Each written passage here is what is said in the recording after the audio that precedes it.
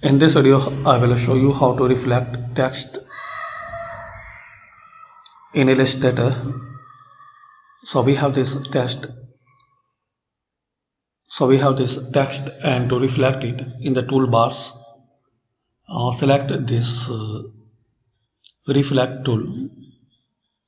You can use this way you can reflect your text.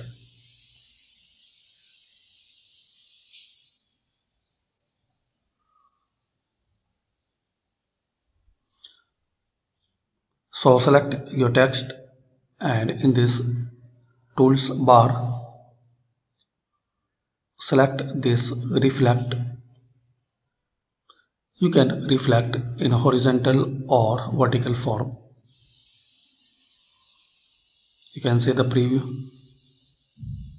This is the vertical and this is the horizontal. Also you can give the any angle.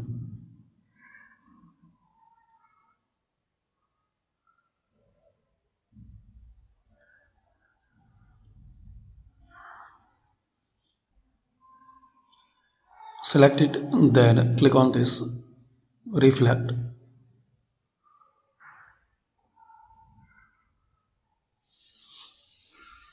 and click on OK.